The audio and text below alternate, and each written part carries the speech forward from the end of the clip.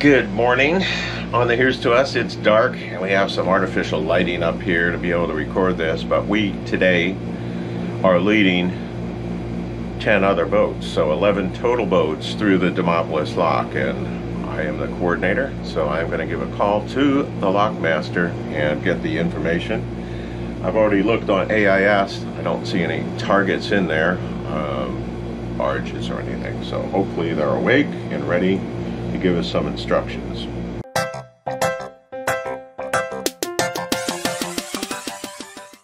Hey, good morning. This is Captain Sam on the Here's to Us. How are you this morning? Good. I've got myself and 10 other boats that would like to pass through. We're getting our acting gear and think we can be there around a 7:15ish or so. 16 and 14. Are all the floaters or pins working, sir? Okay, so for us it would be starboard side, the second one from the back, is that correct? 180 foot in. Okay, alright, so the second pin on the starboard is out. Alright, so we'll have some boats rafting up. Okay, sir, we will call you on 16 and 14. Any other special instructions? Okay, thank you very much. Bye-bye. As much as you try to plan these things, somebody's going to lag behind, forget a line or whatever. So we'll do a roll call here in about 5 minutes and pass the instructions. And in the meantime, we're starting ready to get our lines loose tied. All right, it's 6:15 exactly. Boats wishing to lock through Demopolis Lock. This is Here's to Us. Here's to Us. Stand by for roll call and instructions. Break. Roger.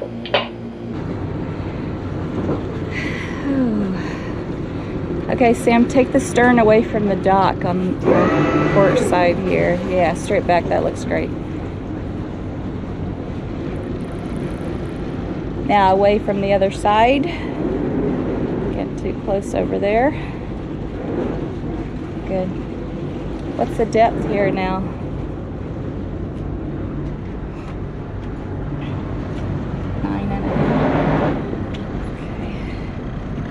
No, you're all clear back there.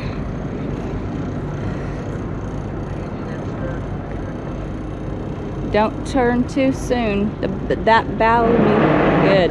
Exactly. All right, you're clear to turn.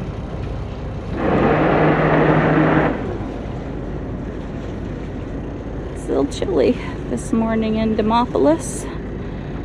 Sam's gonna lead the pack out there. Can't even see him, it's so dark. It's 6:40. Alright, beautiful, isn't it? The sun will be coming up in about, I don't know, 15 minutes or so. We have a very long day ahead of us. Going all the way to Bobby's Fish Camp. It's about 95 miles. So we had to get an early start.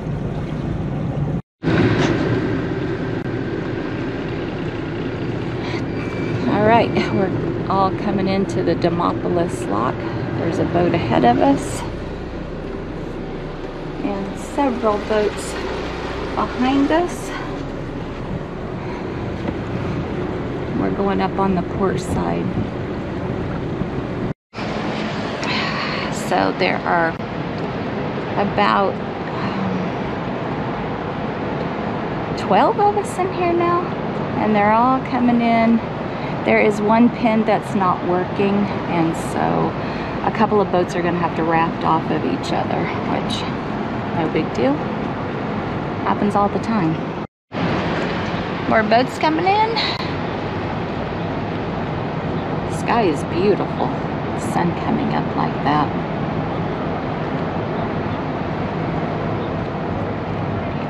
That's a lot of looper boats traveling together. It looks like those two are getting ready to raft up. Someone is going to be rafting off that cat back there. And then there's another little one in the back. So we are in the lock. 12 boats total. One pin is out, so we're down to 9 pins, and that means 3 boats have rafted up. So pretty smooth this morning getting into the lock, and we are already dropped down a considerable amount. So we're ready to go once we get the word. Doors are open and the horn sounds, and boat etiquette is go ahead and go out the way you came in. So we'll see how that works.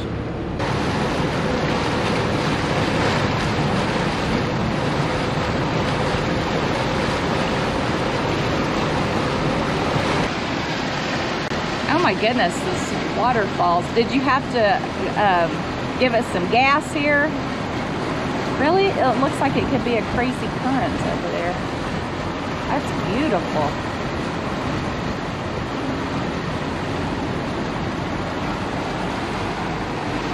Ooh, sun's up now. Look how pretty it is out here in the fall, going down the Tombigbee River. Are you driving the boat, or Yeah. is, okay, Sam's driving the boat. There is another boat that's going to be passing us over on our starboard side.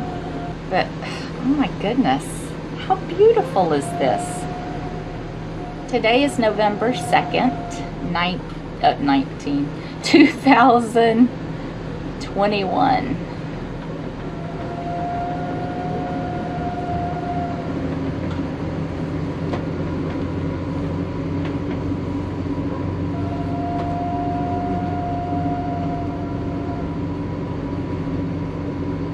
Is there another boat that's going to pass us, Sam? No.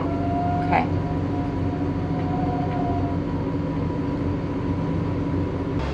That's the Captain Earl Duvall.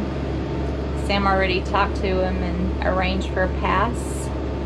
And He said port to port, one whistle. port to port. Just in case some recreational boaters get confused, he made it clear we're going to pass port to port, one whistle, and I said, see you on the one, so that there's no confusion. He's probably going to have to do that repeatedly Yeah. with all these boats in a row. Although, you know, loopers are pretty good at it, but sometimes you get somebody who gets confused. We'll slow her down here for the captain, and we'll pick it up. What I do is like pass him slowly here, and then I got to pick it up because he's got a pretty good wake there, and the autopilot will go crazy if it doesn't have some smash to go. Turn into it a little bit here.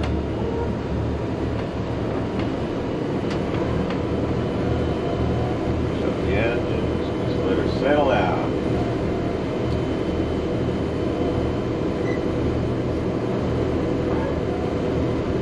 About 20 feet of water here. Sun is up, it's starting to warm up. That didn't Yeah. feel like much of a wake. No, not too much. I Not guess it bad. helps that you turned into it. Yeah, so going down the Tennessee Tom, mile marker 196.8. Behind us is a survey boat, and the captain and Sam have been communicating. And that survey boat gives a current reading on depth. So they are out here working to make sure that the river's deep enough, and they'll send the dredge on over, I guess, if it's a little too shallow. Now Sam has seen some areas on the Army Corps of Engineers data, some shallower places around the bends especially. There's not much red going on right now around this bend, but we are so thankful that they are out here working, make sure this river is deep enough for us. Yeah, it gets a little interesting in here in these particular areas here. So right now we're showing 12. I have my depth alarm set for 11.5. Right now it just went up to 14. 15. 15. Nice. You know, so just kind of keeping it back because, like I said, one thing hitting something at, that's not a log there, is it? It's just Nope. a ripple. Yeah. You see You're the, good. out there, it's one thing hitting something at 11 miles an hour, and you don't want it to be hitting it at 20 miles an hour. Either one is good, but faster is worse. We just take it slow around here. I'm starting to see 17 now, and once we get around this bend, we get a long stretch here, and there's no docks or commercial entities out there. We will push it up a little bit. What's that out there? There is that some log? debris There's over debris on over that there side. on the inside of the turn. So I'm kind of keeping a lookout, and it looks like I see over there perhaps a dock or something like that, so we'll take a look at that. We also have coming up in about 3 miles a dredge operation on the left descending bank, so we'll be looking out for that as well. But beautiful day on the Tennessee Tom, currently 192.4. You see that pipe that's in the front here? That was pushing out water. Looks like a smaller boat right on top of that barge. See that little boat?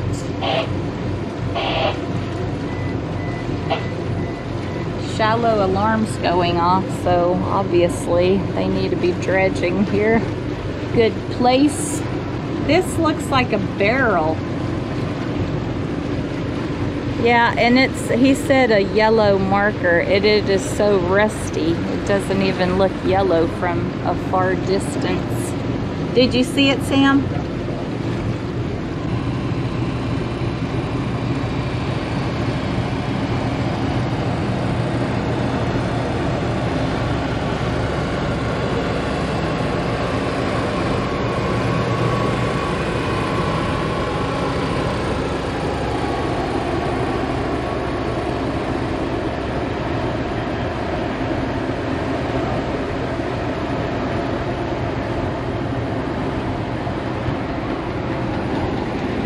Coming up on a bridge here about mile 173.8.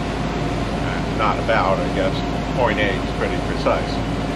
But we're going to slow it down a little bit, and there's a little bit of structures up here, a boat ramp and a bridge. So we'll bring it off a plane. We're doing about 20 miles per hour. Nice deep water here, about 27 feet or so. And slow it down as we go through here. Sometimes you really don't know if there's a fishing boat on the other side of that. And I see on my chart here there's a boat ramp, so you don't know what's going on. So bring it back and be safe. Bridge is up, and I guess they only put that thing down when there's a train coming. And beyond that, there's a big old highway bridge there.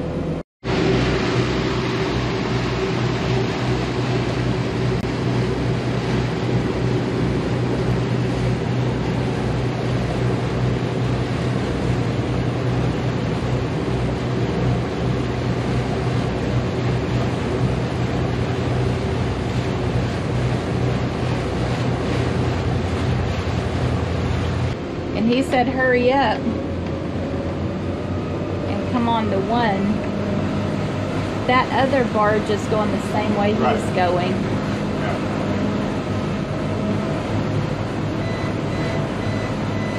Do you want me to get them? Okay. So good. It's 34 feet over here.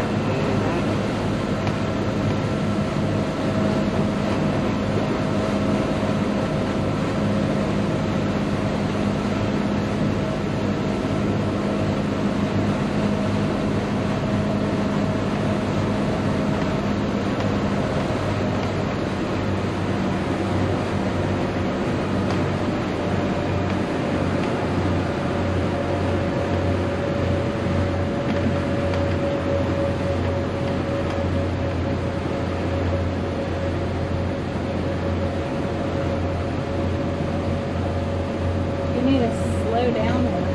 How do you play this? Well, I'm just trying to get past him, like you said, on the one here. So Right. this other guy.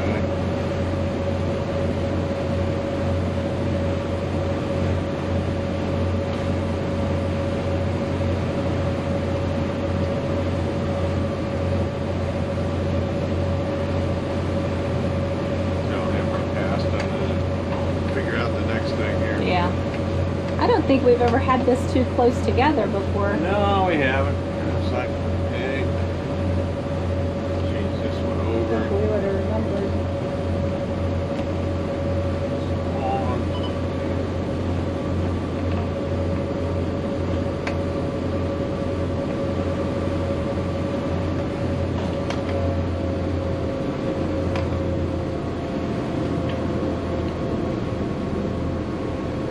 Here's to us, it's clear of the bow of the Gilbert Taylor. Thank you for the pass. Yes, sir. Yeah, have a safe home down there. Black belt, motor vessel, here's to us. Go ahead. You can come by me on the tube once I get around the bend. All right, on the two once you're around the bend. Thank you, sir. All right, so we're going to go on the two. That's that side. You're talking like them. Your accent changes. Does it? Yes. When you Yeah. talk to the tow captains. Yeah. Did you know that? Really?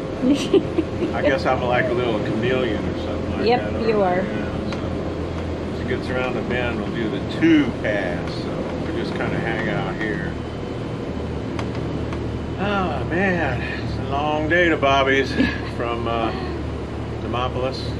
96 miles, tow traffic, boat traffic.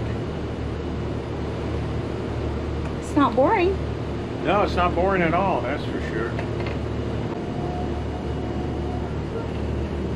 I do not know how they do that. They do it very carefully. It just doesn't look like enough room to turn. Yeah. All right, here we go.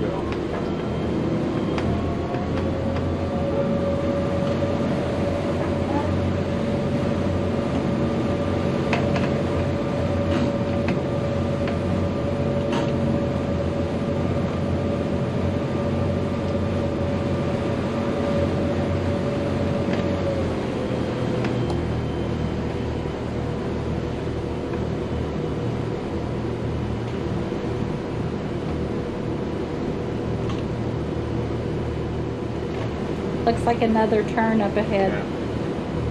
Yeah, black belt. If you want here to us to pass you here on this little bit of straightaway, or you want to wait till you get around the next bend? Come on with it. Come on. All right. All right. Come on with it. Come on with it. All right, we're coming on. Thanks.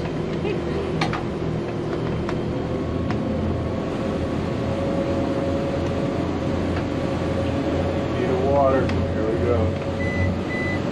Gilbert Taylor, this is the doghouse on your stern. Gilbert? Roger, like the pass. Give me what you want me to do. If you can come on with it right quick, you can see me on that one. You can come on with it right quick.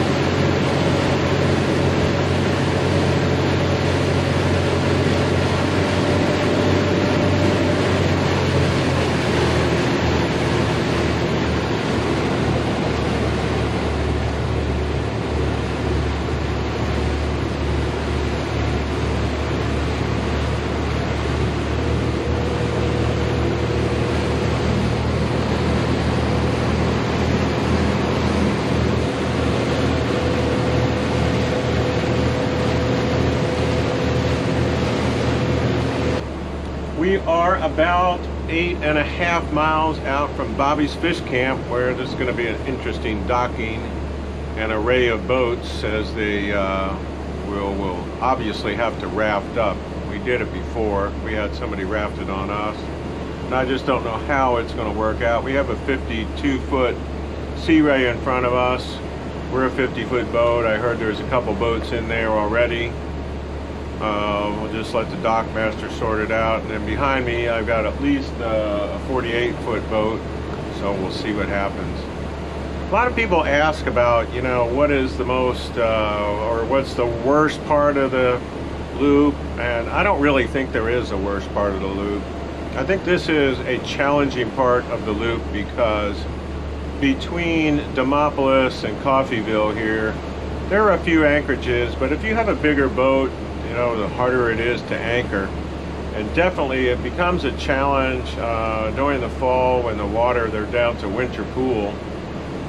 So, but I do see along the way, you know, there's a lot of places that are not marked as, quote, an anchorage on a waterway guide or active captain, but I think it'd be suitable to go in there and try to anchor the way the depth looks to me. And I would recommend, if you're on this part of the loop and you are anchoring, to use a trip line, because there are a lot of trees and stumps and those types of things out there. So if you don't know what a trip line is, go ahead and do an online search for that.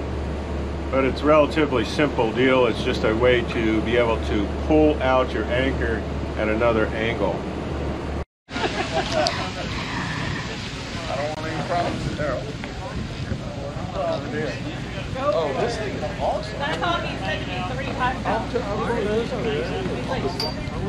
Thanks for coming along with us on this 96-mile trip from Demopolis to Bobby's Fish Camp, where we are kind of rafted up. We're in the middle of things, aren't we? We've got 2 boats in front of us, a boat on the right, and 2 boats behind us, so we can't go anywhere if we wanted to. So we'll sort it out in the morning. We like the rustic area here. Too bad the restaurant's closed. However, the staff here went out, took orders, and got us catfish dinner and salads and all that. So thanks to the folks here. We'll see you next time on What Yacht To Do.